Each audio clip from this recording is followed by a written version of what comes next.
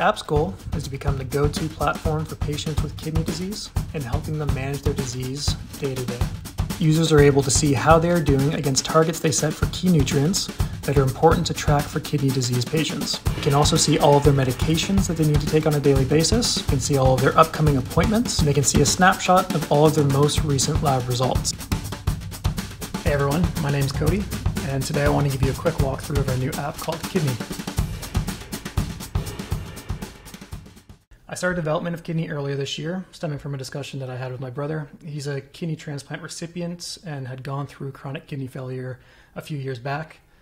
And we chatted about how there really aren't many quality platforms out there for people living with chronic kidney disease to help them manage the disease on a day-to-day basis.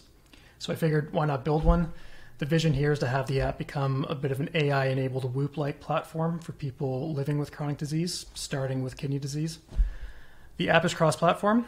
It's available on both mobile and web, and today I'll walk through both platforms quickly, and then I'll jump into a couple feature highlights and show how FlutterFlow was leveraged as part of our development stack.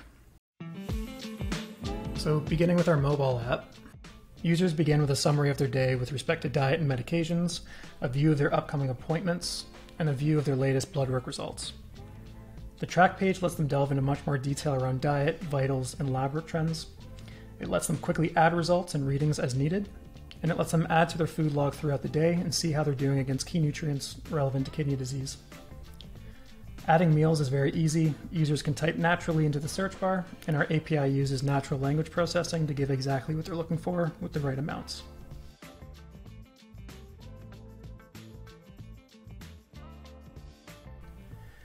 The care page is where users can organize things like medications, appointments, and their care team contacts.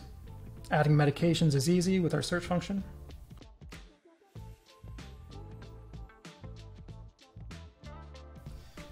And when adding appointments, users can prepare for it by planning out exactly what they want to discuss with their care team. Finally, the Learn page is where users can go to read blog posts covering all things kidney disease and search for kidney-friendly recipe ideas. Lastly, users can personalize their experience by setting all of their own targets for everything throughout the app with their care team.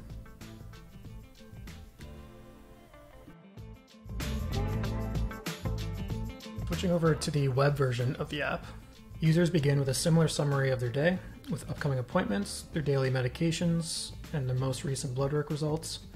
A very cool feature that we are introducing soon is called Kidney AI, which gives users access to a generative AI that has been tailored to the topic of kidney disease. We'll show some of what it can do as we go along here.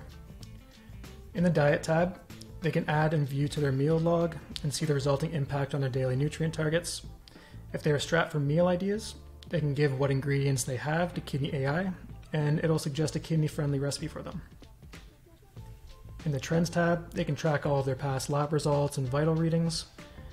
In Appointments, they can view their upcoming appointments and plan them out as needed.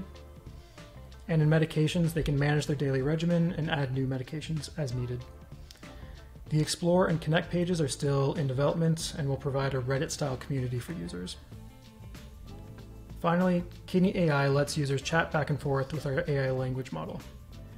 The model has been tailored to answer questions related to kidney disease and can serve as a really valuable resource for quick guidance to users.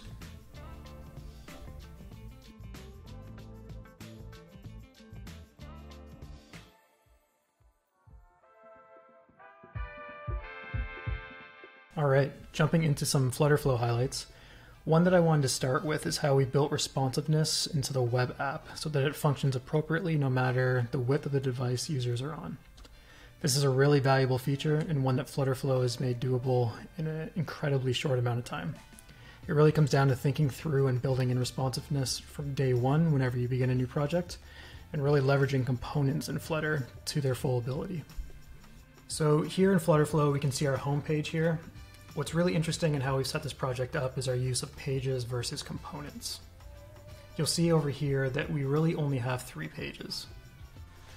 The rest are components, both comprising different screens, which are components that hold components and are managed through state variables, and then all of the base components themselves, which again may or may not have subcomponents within them. It can get really confusing, but once you get a handle on it, it's a really, really powerful way to organize your projects. If we jump over to, say, the diet screen here, we can see how we've approached responsiveness. First of all, this component is made up of subcomponents, as I've mentioned, and each of those subcomponents has had their responsiveness adjusted individually so that the right format is shown for the right screen width. Then to bring them all together onto one screen and work together, we've set up a simple stack here that holds two variations of the screen, one being horizontal and the other vertical. Again, the subcomponents already know what to do, so it's really just about making sure the right variation, either the row or the column, is shown for the right size of screen. In this case, we want the horizontal layout for desktop and landscape tablets, and we want the vertical layout for portrait tablet and phone sizing. Setting up your projects with responsiveness in mind from day one is really key to having an app that is scalable as its features grow. The ability to visually play this out in FlutterFlow is really incredible, and in my opinion really cuts development time down drastically versus purely coding responsiveness in Flutter. Another feature I wanted to highlight for the community is here on the mobile version of our app, and that is the passing of parameters between pages and bottom sheets when working with API calls. You can see here an example of this with our food search and logging feature. Here in FlutterFlow, we can see the food logging page of the app. The process flow to log a meal here includes a number of widgets. On this page, we have the input field for users to enter their search, the search button, which actions the API call, the list view that displays the API call results, and the button which passes key parameters from the API results through to a bottom sheet to confirm the entry.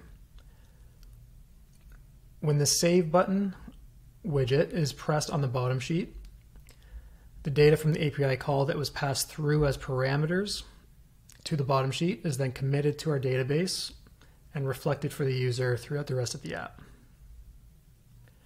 This example just highlights the use of parameters in a way that breaks up user flows across different screens in a really user-friendly way. Again, all of this is doable coding in Flutter alone, but from my experience, FlutterFlow really lets you think through user flows visually and change or adapt them in real time, which I think is invaluable. That does it for the walkthrough and feature highlights of Kidnee. If you have any questions, feel free to visit our website. The link should be in the description, and reach out. Thanks.